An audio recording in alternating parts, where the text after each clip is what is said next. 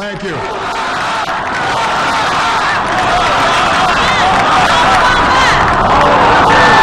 My fellow citizens,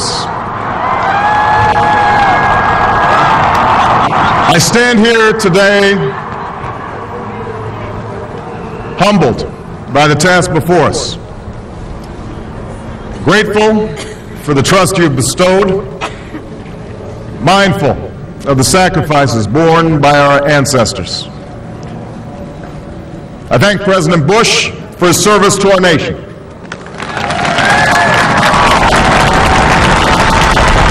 As well as the generosity and cooperation he has shown throughout this transition.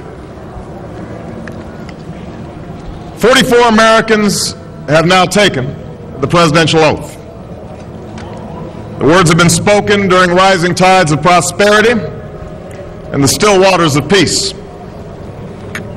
Yet, every so often, the oath is taken amidst gathering clouds and raging storms. At these moments, America has carried on not simply because of the skill or vision of those in high office, but because we, the people, have remained faithful to the ideals of our forebears and true to our founding documents. So it has been, so it must be with this generation of Americans. That we are in the midst of crisis is now well understood.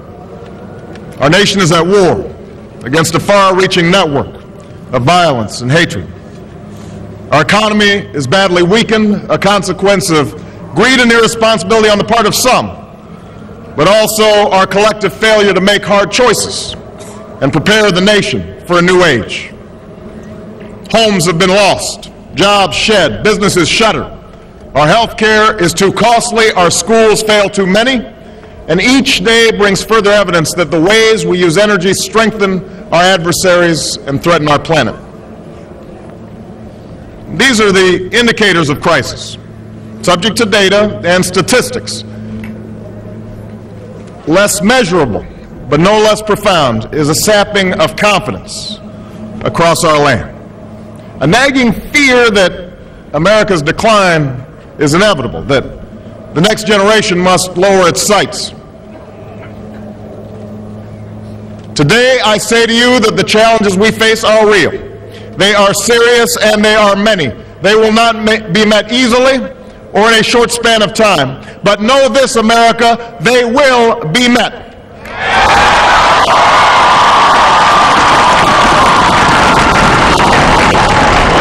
On this day, we gather because we have chosen hope over fear, unity of purpose over conflict and discord.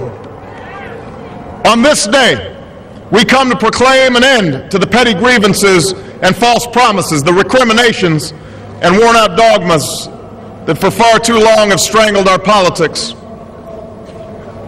We remain a young nation, but in the words of Scripture, the time has come to set aside childish things. The time has come to reaffirm our enduring spirit, to choose our better history, to carry forward that precious gift, that noble idea passed on from generation to generation, the God-given promise that all are equal, all are free, and all deserve a chance to pursue their full measure of happiness.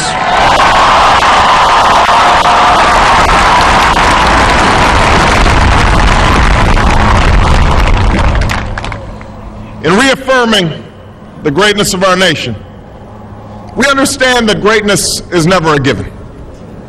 It must be earned. Our journey has never been one of shortcuts or settling for less.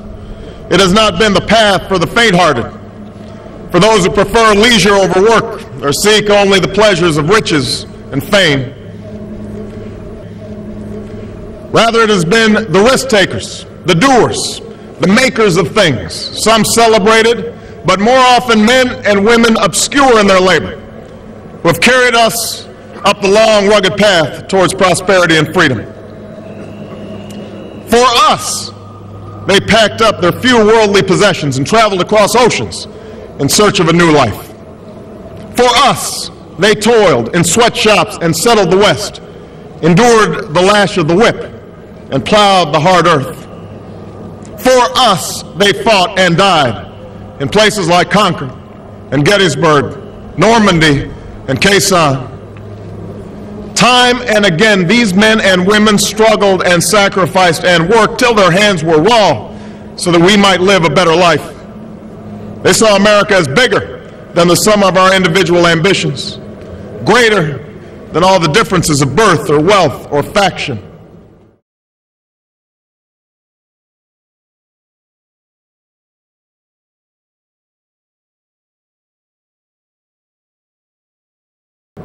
This is the journey we continue today. We remain the most prosperous, powerful nation on earth. Our workers are no less productive than when this crisis began. Our minds are no less inventive. Our goods and services no less needed than they were last week or last month or last year. Our capacity remains undiminished. But our time of standing pat, of protecting narrow interests and putting off unpleasant decisions, that time has surely passed. Starting today, we must pick ourselves up, dust ourselves off, and begin again the work of remaking America.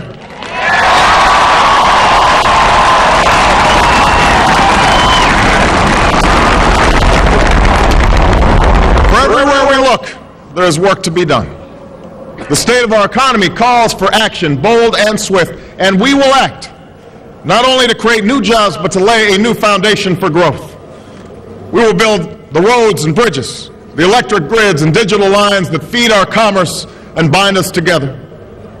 We will restore science to its rightful place and wield technology's wonders to raise healthcare's quality and lower its cost.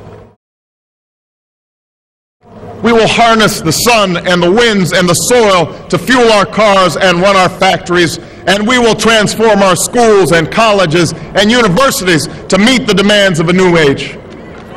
All this we can do. All this we will do.